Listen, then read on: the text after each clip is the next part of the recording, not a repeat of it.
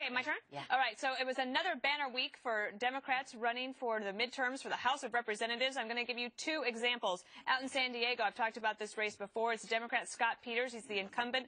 He's being challenged by Carl DeMaio. Carl DeMaio is an openly gay man in a committed relationship, and this seems to be an issue for Mr. Peters. He continues to say demeaning things about gay people rather than just debating on the issues. The DeMaio campaign, after this week's slight, has asked for an apology. And then the second one, over in Virginia, you have John Foust. He is challenging Barbara Comstock in Virginia's 10th district. He's giving tax breaks, blah, blah, blah. But she, ... I don't think she's even had a real job. This is a woman that has done some pretty amazing things. And guess what?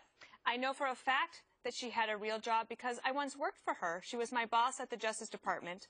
So instead of attacking people for being gay or being a woman, we just debate the issues and let the voters decide in November. And by the way, Barbara Comstock is one of the smartest women out there. Indeed, and she's going to win that. A number of high-profile positions, actually, she's had. Good one, Dana. Thank you.